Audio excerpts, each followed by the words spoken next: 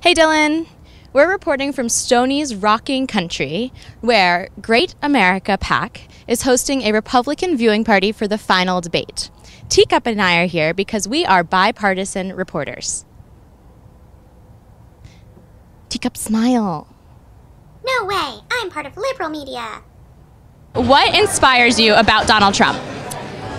His new coming of making a difference and changing what's been going on for years.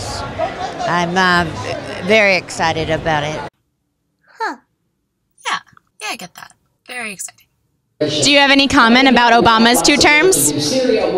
I'm glad it's over. That makes me sad. Third debate was his best. Donald Trump. And I mean, it just shows he wasn't a politician. He is a politician now. He admits it now. Sadly, he's a politician. Can we just keep the politicians out of politics? Yeah. But I mean, it takes understanding when someone comes after you how to respond. Hillary's an attorney. She understands as an attorney how to go after someone. When you're not think about it, if you're a pro-per, you're in a courtroom and an attorney comes after you. That's what he's up against. Right. Someone with experience. Let's bring Bernie back. And you work with illegal immigrants Who laugh at our country because they get to go to the hospital. They get to get all the benefits that I don't get without paying for it because their names are not right, their social security are not right, everything is not right. Guess who I am? Right. That was a terrible impression. But it's okay because they can walk into a hospital right now and get more coverage than I can. And then when I walk back in the hospital, I have a bill and I have to pay that bill because I can't go anywhere. My social security and my number is right. So these are all issues that need to be addressed. So they have access to basic human rights. More than I do. And how is that right? Oh dear. And how is it that Hillary wants 550% more to come to this country? Not just Mexicans, every single nationality that is illegal. You know, I should have looked this up, but I don't know what an illegal nationality is. It's not a thing. So he's an alpha male. He's all man. Donald Trump. He's just all man, right? He's like total man. Like he belongs. Do you think he would be good in bed? Yeah. Don't ask questions you don't want the answers to. That was gross. I think he would, because he's an alpha guy. Like, I don't think he's a wussy. Like, he's like, oh, right? He's like a caveman, right? He's a cave guy. Well, there's something we can agree on. Still gross. What were your thoughts on the conversation about Aleppo?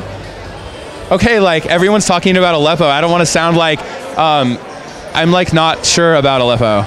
Yeah. Where is Aleppo? Okay, are you making fun of me? Me? No. I think Aleppo is definitely in the Middle East, and this is a conversation, like, I heard this on the radio, and was it Pence who got in trouble for this, or was it Tim Kaine who got in the trouble? It was actually Gary Johnson, running with the Libertarian Party.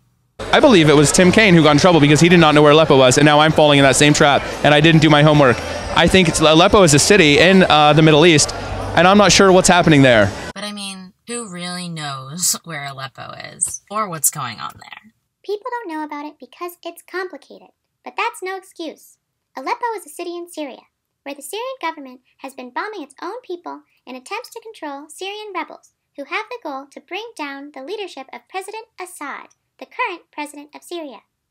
This is important in the United States because of the tension between the US and Russia regarding aid to Syria, especially after a ceasefire agreement fell apart and the US accidentally bombed Syrian troops because they thought they were ISIS. And then the US blamed Russia for purposely bombing a humanitarian convoy headed towards Aleppo. The actions of both the US and Russia in dealing with the problems in Aleppo also affect how the two countries negotiate a nuclear arms deal, making this a seriously global issue. Well, I just got schooled by Teacup. We should all probably do a little more research on this. It definitely seems important. Well, it's been 3 days with her and Bill in Arkansas, and I realize she's an evil, evil villain. An evil villain. An evil villain, that's all I can say. Hillary Clinton, the evil villain. Batman's next greatest enemy. Na na na na na na na Batman. We need a president that's going to put Supreme Court justices in place that will uphold the Constitution as it is intended and not try to modify it for modern day. Yeah, basically still the same century. Oh my gosh. Get rid of people that don't belong working for the government. So with Democratic leadership, they've been hiring prostitutes to work at the VA? Yeah, it's sick. Hashtag speechless. Thank goodness that we have Fox. Otherwise, we wouldn't even know about this. Thank goodness for Fox. That's why we're also informed about Aleppo. We are signing off from Vegas Talk, reporting from Stoney's Rockin' Country in Las Vegas, Nevada after the final presidential debate 2016. Let's never do that again.